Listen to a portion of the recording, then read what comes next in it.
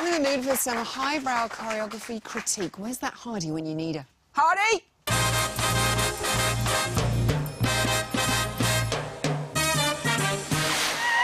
found her. It is Karen Hardy. You are matching our cushions today. I do feel a bit of a cushion-esque moment here. You sure you didn't take a cushion and make that skirt out of it? One I made earlier. Look at our couples' performances from another great weekend of dancing. We're going to start with Anita and Gleb. Yep. All 8 across the board. She said, Len said she's a great all-rounder, but she's not got to the top of the leaderboard yet. How can she do that and make that happen, Karen? She's not a great all-rounder. Oh. She's a dynamic diva on this dance floor. And I am sorry, judges. Yeah. They've got to wake up. Yeah. It's not about Gleb anymore. We know he's our new professional. Yeah. It's incredible. This piece of choreography I've picked up here, the constant shape changing, the rolling of the top line. She sticks to him like glue. The choreography Gleb has given Anita from the word go has been incredible. And I would really like to see the marks going up much higher. I don't feel she's been rewarded enough. And I'm putting my foot down now. You say it, We're Hardy. over halfway, and I'm a woman on a mission this week. Okay. That is sensational. Well done, Anita. Well said, I feel better for getting that out of my system now. Knocked her, I know. Jay and Aliona and their foxtrot. Now, the judges gave them an 8. Craig went for a 6. He described the performance as a little bland. Was he being a bit harsh there? Well, I don't know if he's being harsh. I'm hoping he's being cruel to be kind, OK? Because this dance, the foxtrot, is equivalent to the difficulties of the rumba. It's the power of the slows. You've got to be able to control the slows with ease and balance and make it look easy.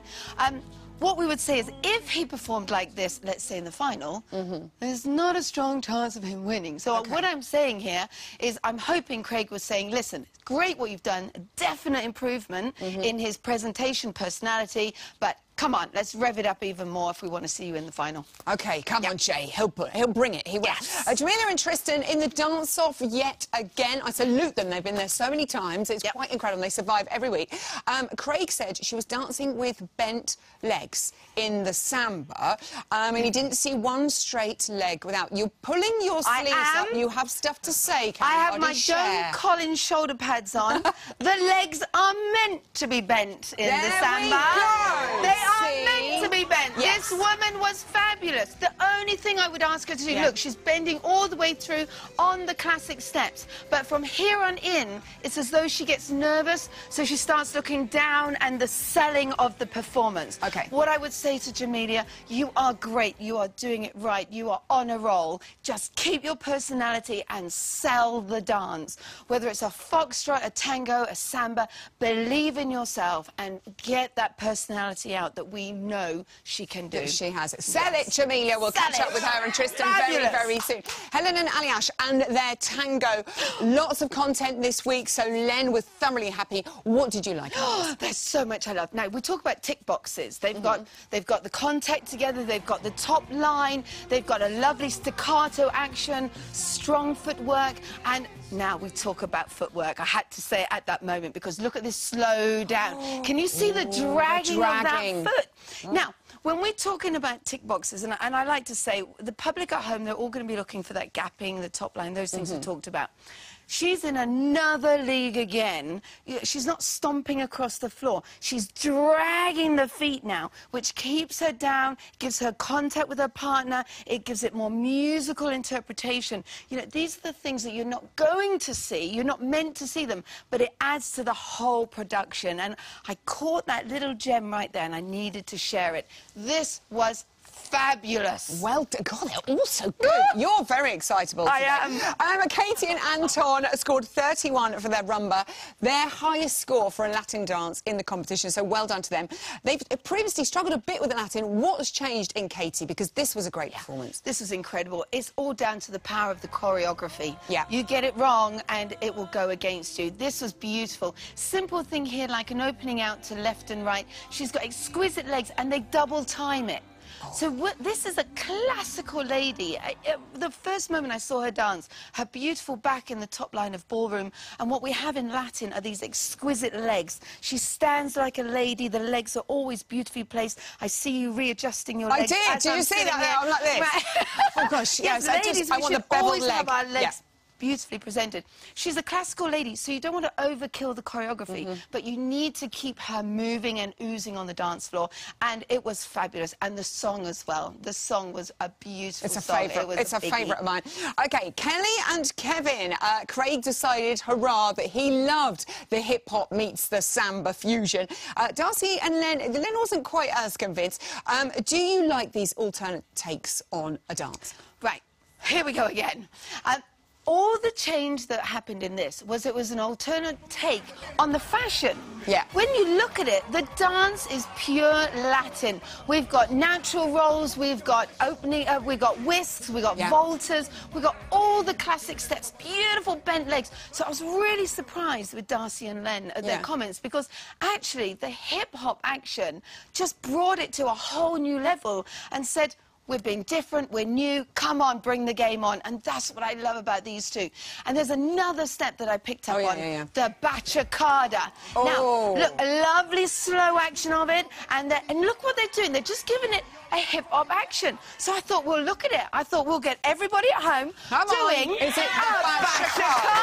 Are we ready? Now, cameraman, you're going to start at my gorgeous ankles today. Thanks, Carol. All right, it goes wrong as we head further up, but we're going to start at the bottom there.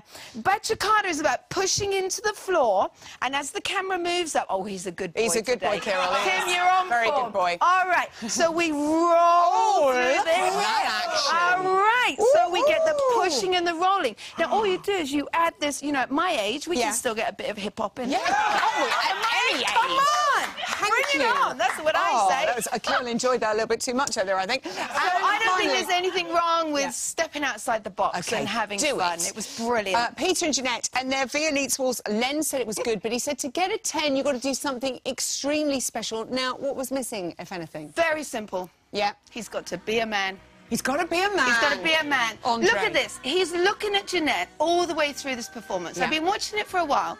This guy is an incredible performer. He's an amazing dancer. The relationship, you know, I'm very pro them. I love what they're doing.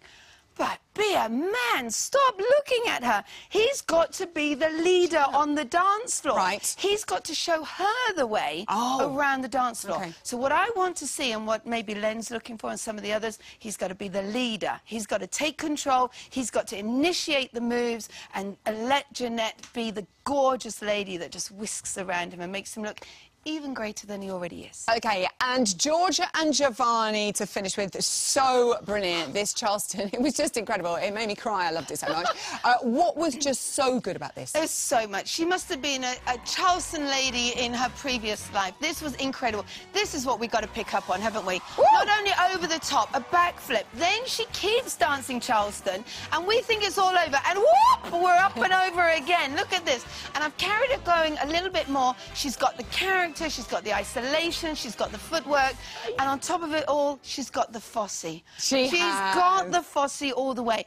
For me, this was the dance where she came out of her shell and she actually started to perform and dance. Completely loved it. Great week, great show. So exciting. Bring it on. And now to Blackpool. Karen is back with us next week. But don't go anywhere just yet. Earlier on, you saw the rigorous audition process. So now it's time to debut my new sidekick in Choose on Tuesday. You ready for this, Karen? I am. Good luck. I like to move it, move it. I like to move it, move it. I like to move it, move it. You like to move it. Welcome, music lovers. Let's see what gems our jukebox has for us this week. You ready for it? Here we go. Come on, Hardy. Bring it, lady. Do I just copy you? Oh, yes. Is this it? Oh, that one. Yeah, the front crawl. This is the Tina Turner classic, River Deep, Mountain High. I feel a jive coming on, yeah? Jive coming. Oh, yeah. Here we go. Did you know Tina Turner's real name is actually Anna Mae Bullock? Yeah. OK. Is this a jive? I'm not sure. I'm having some kind of attack. Which means one of our couples will be jiving to this. Reveal yourselves. Not you. Them. Here we go. It's Peter and Jeanette. Are you excited about that? She's very excited. Right, this is a real treat having you here, by the way. Next up, let's hear it. Oh! It is Whitney Houston. It's a ballad. I have nothing. I do have lots going on here.